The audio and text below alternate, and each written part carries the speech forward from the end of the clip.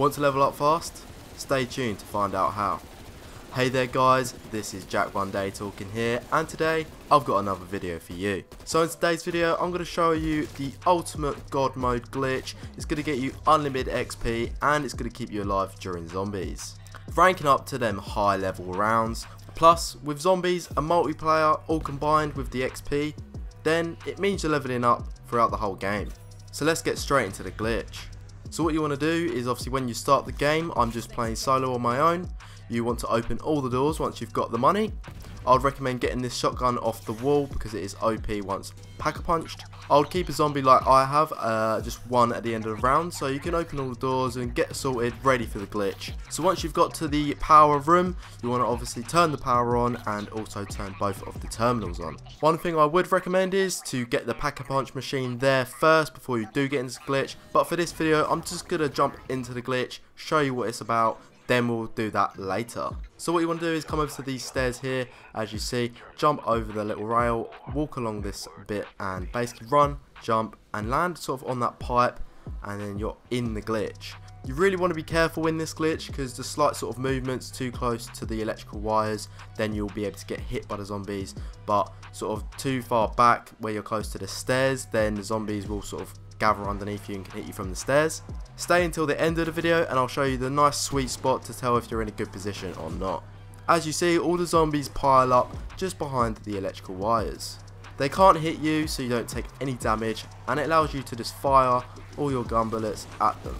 So now I'm going to quickly go into the EATHER, get the machine part, and then put that into the pack-a-punch machine so I can then pack-a-punch my guns. This will allow me to pack-a-punch my guns while sitting in that glitch position, giving me basically unlimited ammo. So jumping back into the position, as you can see this zombie is walking towards me from down the stairs, and it can actually hit me if I'm too close to the stairs, as you just saw.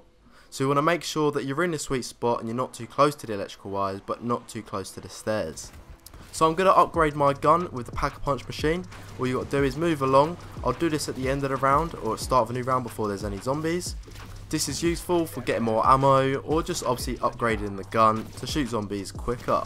Like I said, this shotgun is OP once upgraded. It shoots some like fire grenade bullets and it's got no issues killing the Megaton. A few shots later and it's dead, splits into two, and you need to remember this because I forgot here and they're still beneath me, so they're actually trying to hit me, allowing zombies to gather up as I got too close to the stairs.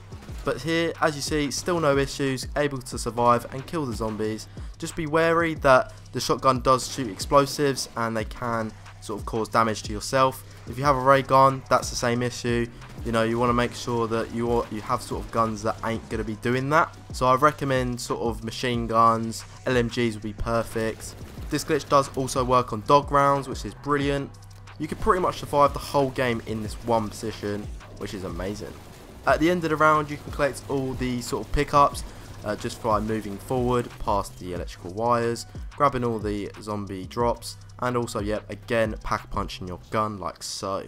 So I'll quickly show you the sweet spot from what I've found. So what you want to do is kind of go over more towards the stairs way and then go see this corner and basically like make sure you're in line with that, and that's kind of in between the little line where the bolts are and right on the edge of the corner. If you are getting hit from the zombies behind the pipes, just move back slightly, or if you're getting the zombies sort of collecting underneath you at the stairs, then move forward ever so slightly. Ultimately this is a great glitch, so use it wisely. Anyway guys, that's it for this video. Please smash the thumbs up if you found this video useful. If you've got any questions or need any help, comment that down below and I'll be there to help. Don't forget to subscribe and turn that bell notification on for more great content like this. I'll post the latest and greatest news, tips, tricks and glitches like so on gaming and tech. Anyway, peace.